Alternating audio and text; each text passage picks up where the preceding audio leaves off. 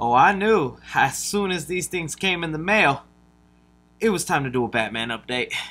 Hey guys, thanks so much for clicking on this video. My name is Chris. We're going to be talking about the Batman. This is Robert Pattinson's Batman, directed by Matt Reeves. We've gotten a couple little bit of tidbits in the past couple of days that I'm going to go ahead and summarize. If you don't already know, on this channel, we do all Batman updates, getting us really bad hype for this movie. I'll link some of the most recent Batman updates in the description, or you can just follow the playlist on my channel. But today, for what we're going to be discussing is Paul Dano, who is playing the Riddler in this movie, finally speaks out about his role. We're going to be breaking down everything we know about the Riddler so far in this film, how he's going to play into Robert Pattinson's Batman. We also have the first concept model of what the Batmobile was looking like, shedding some light into the new details and aesthetics of this new Batmobile, and so much more details about the Batman. So I need you guys to leave your opinions down below on what you think of everything we discuss here, specifically concerning stuff with the Riddler. Are you excited for him to be the main villain of this Batman movie? I love me Jim Carrey's Riddler, but I'm very excited to see a real serious take on the big screen for the Riddler. And also, don't forget to leave a like down below, especially just because as of June 1st,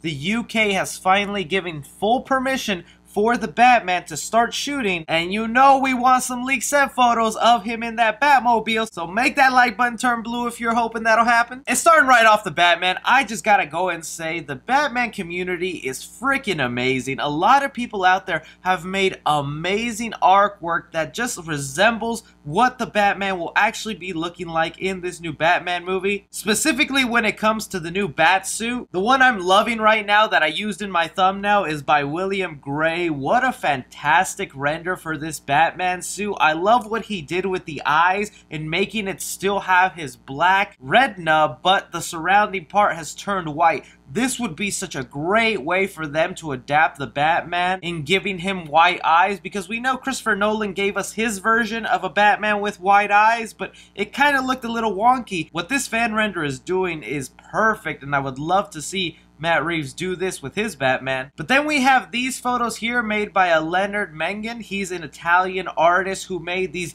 incredible, so realistic renders of the Batman costume. I had people DMing me over and over saying, look at the new Batman photos. They released new Batman photos. Like, yo, that is how talented people are in 2020. These are fan-made, are rendered, and gives us an idea of what Robert Pattinson's jaw and face will be looking like behind the batsuit. And yeah, I'm definitely digging the appearance. The cowl to me still needs a little getting used to. I don't mind it. It's when we get to the forehead and the ears, for me, is when it really looks a little odd. But then again, these are fan renders based off the test batsuit and the leak set photos, so it's not the finished product, but it is still really close, and I just want to go ahead and promote some of these great creators for making some of these renders. Moving on to the details about the Batmobile, in my previous Batman update, I talked about how Jeffrey Wright, the man who's playing Commissioner Gordon in the Batman, let out a whole bunch of details concerning this Batmobile. I'll link it in the description if you want to know more, but basically he let us know that this Batman will be building this Batmobile with his own two hands and creating all the cool gadgets that we'll get to see in this movie. Well, Jeff Frost is a concept designer who was working alongside this Batman movie to make the Batmobile, and he decided out of nowhere to release the first concept look of what the Batcar was going to be looking like. Now, it looks like he was not supposed to share these images because they were up for a day, and then moments later, they were taken down by Warner Brothers. So it looks like these photos are something Warner Brothers just does not want us to see, or I guess just really wants to hide marketing for the Batman until things clear up in our world. And even though this Batmobile doesn't look that different from the final product that we got from Matt Reeves, who tweeted out what the Batmobile will be looking like,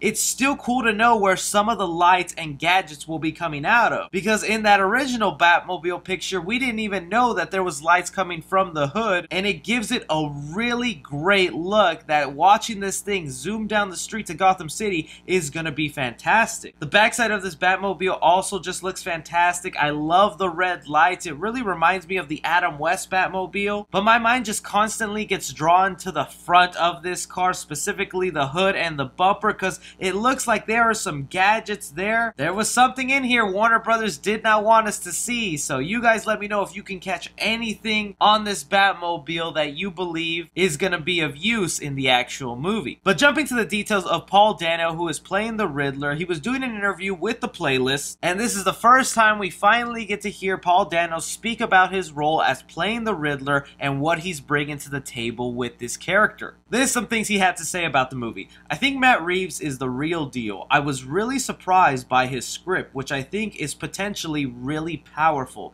Continuing on, even legally, I can't say anything about it. But his character, the Riddler, there's something fun there in my character and in all the characters. Ending off with, it's the kind of movie that we're just desperate to share on the big screen in a big way. It's going to be really cool. I really hate how the man playing the Riddler is riddling us and hiding all this information and holding back details. Nonetheless, even with Paul Dano sharing these little tidbits about the Riddler, we already know so much about his character and what he will entail for the Batman. I mean, for one now, it is basically confirmed that the Riddler is the main villain for this Batman movie, especially since a couple weeks ago, the Penguin, played by Colin Farrell, admitted that he has a very small role in the Batman, and with the confirmed cast of characters we have, the Penguin, Catwoman, and Riddler, it only makes sense out of process of elimination that the Riddler is front and center as our villain. Pair that up with the leaked set photo that we got of a Riddler victim in the Batman that, I'm sorry guys, there's no way I'm gonna post a photo for a split second and risk this video getting taken down by Warner Brothers.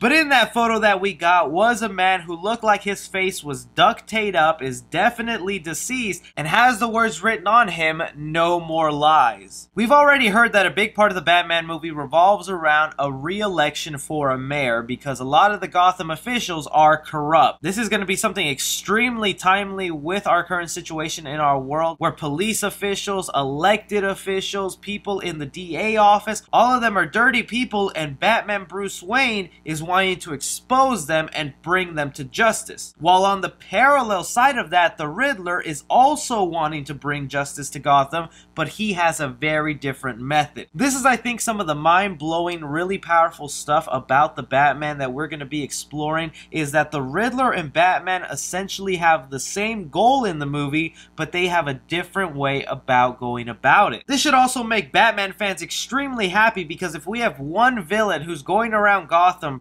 purposely axing off people, and Batman will be doing the opposite, this lets us know that this version of Batman is not a killer. Thank freaking goodness. I know it's a broken record with Batman fans about how important the one rule Batman has about his crime fighting, where he does not take away a life because he does not want to become the same person who took away his parents from him. And even in the multiple interpretations of Batman that we've had, Batman still accidentally ends up knocking a few lives away. Matt Reeves is going to bring front and center this dilemma to the Batman and actually make it a plot point in the movie, and I can't thank this director enough. I can just already see a scene between the Riddler and the Batman talking and going, "What's the difference between us, man? I want to get the same thing you do. Expose these scumbags of Gotham and let's get rid of them." And Batman just lecturing him, serving some justice on a platter, saying, "No, we don't do that. We handcuff them, and I'ma handcuff you." Establishing the no-kill rule in the first Batman movie, I think, is essential and a really powerful thing to not ignore anymore in the Batman movies. But aside from those motivations of the Riddler, he also has some very demonic ways of getting rid of these officials. From some leaked details that are unofficial, but that seem to have gotten everything else right that we've heard so far about the Batman,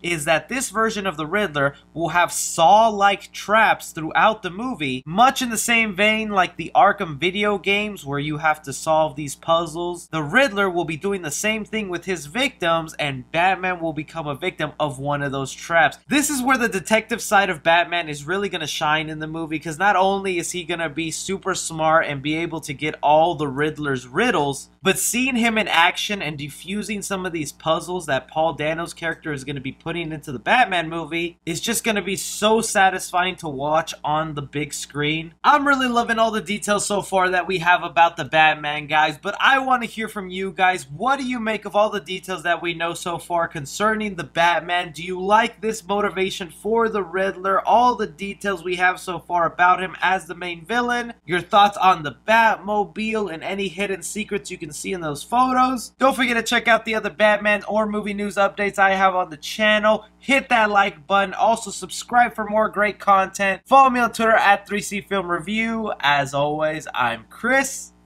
Take care.